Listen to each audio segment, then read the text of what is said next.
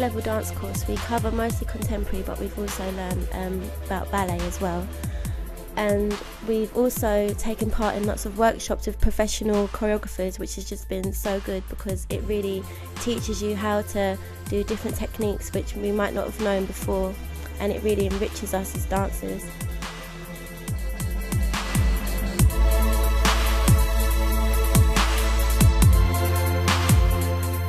My favourite part of the course was the devising process, where we're given a short story and we just make a script out of it.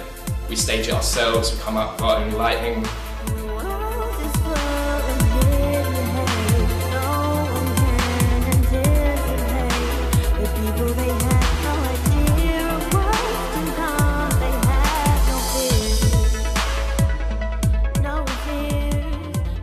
There's a lot more encouragement to just get out there and be free and to express yourself and to sort of see what your body can do, stretch yourself.